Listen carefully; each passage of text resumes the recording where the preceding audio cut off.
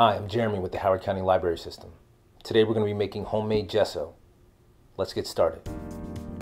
The supplies that you'll need for this project are water,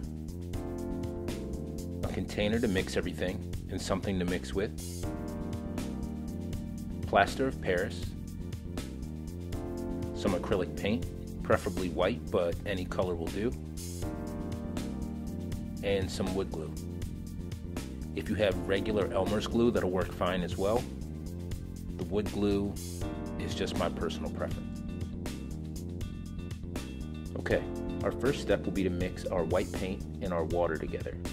The white paint is going to make up about 60 to 65% of our mixture, so keep that in mind with how much white paint you actually need in order to gesso your canvas. You don't want to end up wasting a bunch of paint. Now we're going to go ahead and add some water to our white paint and thin it out just a little bit. A little splash will do you, and it's best to go with a little rather than too much. You can always add more. Now we're going to go ahead and mix this all up. And once we have that all blended together, we're going to go ahead and add in our wood glue. Our wood glue is going to be about 20% of our total mixture, so it's going to be 60% white paint, 20% wood glue, 10% plaster, and 10% water.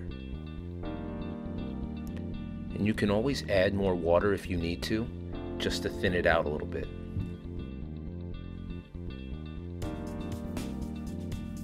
And now we're going to add our plaster. When we add the plaster, we want to make sure to sift it in gradually. We don't want to dump it all in at one time. So start with a little bit, mix it up, get it blended in, and then go ahead and add some more. And if you need to, you can always add the water to thin it out, get the consistency right.